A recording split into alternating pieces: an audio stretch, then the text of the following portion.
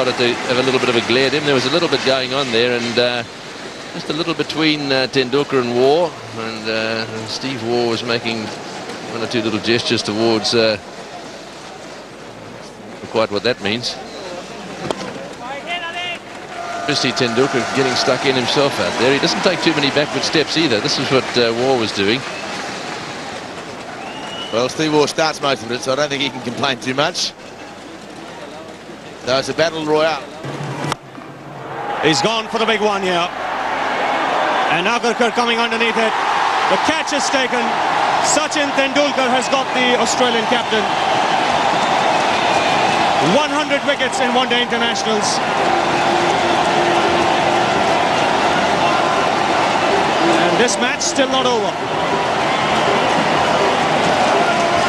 Well, they had a bit of a confrontation earlier on in the innings, and Tendulkar has had the final word in the battle. And this is how Tendulkar got him.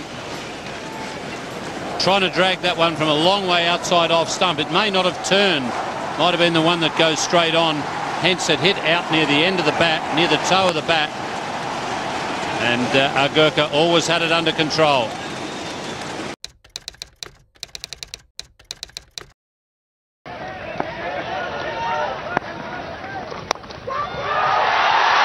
Got him.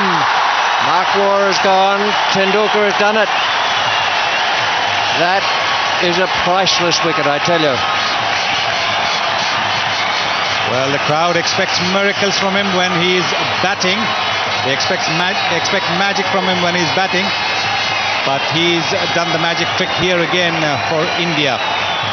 Getting no less a batsman than Mark Waugh when he's batting so well, looking for 100. Getting him to slice a catch to backward point. That's the breakthrough that India wanted.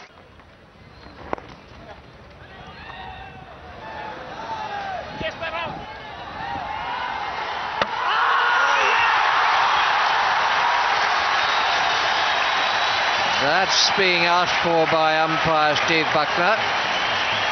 The direct hit looked to me to be out, but we'll have to wait on the photo finish.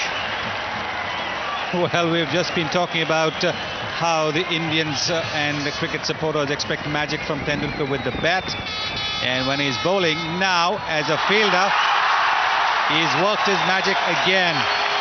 What a throw! From the deep mid-wicket boundary, he picked it up and hit the stump directly. That's an outstanding piece of fielding. He's gone for the big one. He's skied it up in the air. Tendulkar coming underneath it. And he's not going to make too many mistakes today. It's his day. He's taken the catch. Australia have lost their captain and their 9th wicket.